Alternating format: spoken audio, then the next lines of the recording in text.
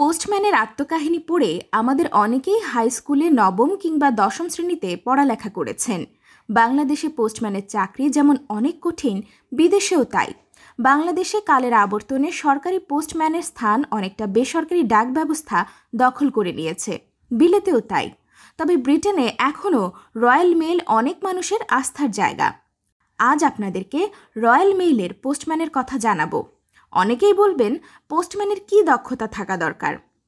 অনেক যোগ্যতার একটি হচ্ছে আপনাকে ফিট এবং ভারী লোড মোকাবেলা করতে সক্ষম বন্ধুত্বপূর্ণ হতে হবে এবং মানুষের সঙ্গে ভালোভাবে কথা বলতে হবে, নির্ভরযোগ্য এবং বিশ্বস্ত হতে হবে।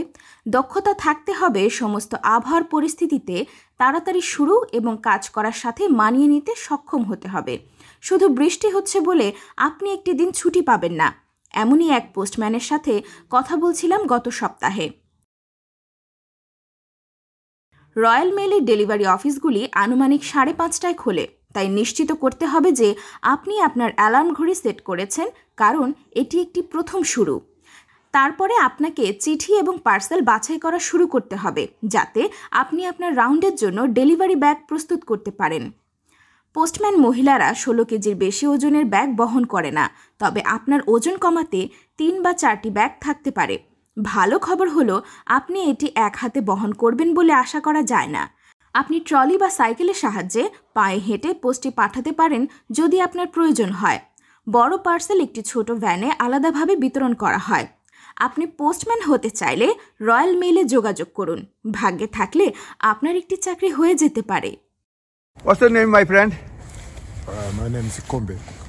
How do you feel doing this job? Rain is shining or raining, rainy day. Always you are here to perform your job.